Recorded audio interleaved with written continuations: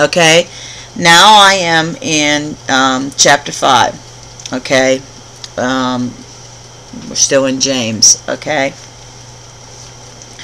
go now, you rich men, and weep and howl for your misery that shall come to you. You rich men are corrupt, and your garments are moths. Your gold and silver is cankered, and you shall eat and shall eat your flesh as in where the fire. You shall heap with treasures together from the last days. Behold the inheritance of the laborers who have wrapped down your fields, who is of the keep back the fraud criers, and the criers of them which have reaped and entered into the ears of the Lord's Sabbath. You have lived in pleasures on this earth, and now warn, you are noticing in your heart in the day of the slayers. In other words, people, they put their faith in many things. It's not just riches, and they discard Jesus, and they rather listen and put their love in the things of this world. And then when judgment comes, they have nothing to put at Jesus' feet. They don't have his blood, his resurrection power. They have nothing but their treasures, which they don't take nothing with you. You know, when you die, you don't take nothing with you. And they will be tormented day and night in outer darkness. You have condemned and killed the just, and do not resist you. That is a good person that had done nothing wrong, and they took their job from them. They cut their wages, and they're doing the same job even though they still have the money. Like what's going on in the world, you notice, and us women do, you notice when we go food shopping, ladies, and do you notice the packages are getting smaller and you're paying more? God's looking upon that. That's their judgment is coming. Be patient, therefore, brethren, unto the coming of the Lord. Behold, the husband waited for his precious fruit of the earth. That's us. And has no long patience for it, until he receiveth it early in the latter rain. Yeah, he's coming. Woo. Be patient, therefore, brethren, to the Lord. He's coming, and the husband, and he waited for the precious fruit of the earth. Okay, be you also patient, sanctify your heart, for the coming of our Lord draweth nigh. We're supposed to be rejoicing when we talk about Jesus coming, and it's all you hear on this webs is people don't want Jesus to come yet. I think it's because they still have sin in their heart. We're supposed to comfort one another with this. We're to rejoice and be glad and be merry and be hopeful and be glad that he's coming. Not yet, Shauna. Do your writings. And be glad and be rejoicing over this. But people, they don't want him to come. They still, oh, I want to live yet. Live for what? There's nothing here worth living. This ain't our home. They better check themselves and see where they are in the faith. The coming of our Lord, behold, the husband waited for his precious fruit in the earth, and he has long patience for it, until he receiveth the earth in the latter rain.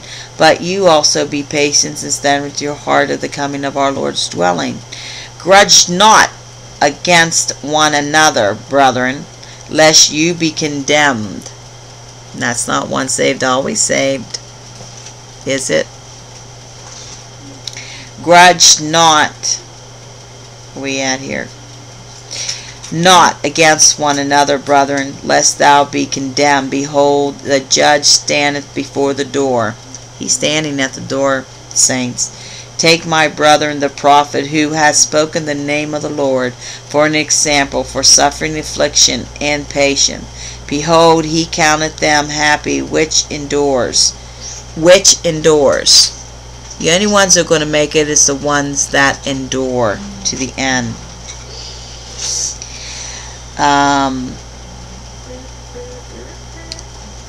The name of the Lord, examples for the sufferings of the affections and patience. Behold, we are counted them happy which endure. You have heard of the patience of Job, and he has said of the end of the Lord, that the Lord is very pitiful and tender mercy. But above all things, my brethren, swear not, nor by heaven, nor by earth, the earth, nor be another oath, but let you yea be yea, and your nay be nay, yes be yes, and your no be no, lest you fall into condemnance. Is any among you afflicted? Let him pray.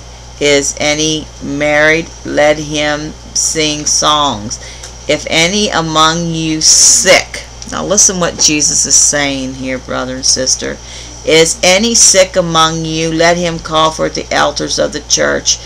People think that means a minister that preaches in a building. That can be a mature child of God that knows the Word of God. A mature child of God. A church is a building, people. We are the temple of God, people. Understand that. You are God's temple. He says, do not forsake yourself assembling together. What do you think we're doing right now? We are assembling together. Is there any among you afflicted? Let him pray. Is there any mercy? Let him sing songs. Is there any sick among you? Let him call for the elders of the church, and let them pray over him, anointing him with oil in the name of the Lord. And pray of faith shall save the sick, and the Lord shall raise him up. And if he committed any sins, they shall be forgiven him. You understand that? He will forgive them their sins. Well, if someone has sin in them, then they somewhere backslid, or they walked away from the Lord Jesus Christ. So this is talking about a child of God, okay? Confess your faults one to another. Pray for one another, that you may be healed. We're to pray that we may be healed. The affliction fervent prayer of a righteous availeth much.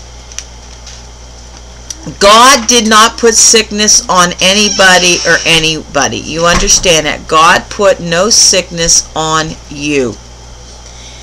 Elijah was a man subject like of passions as we are, and had prayed earnestly that it might not rain, and it rained not till it rained not on the earth by the space of 3 years and 6 months. And he prayed again, and the heaven gave rain, and the earth the third forth fruit.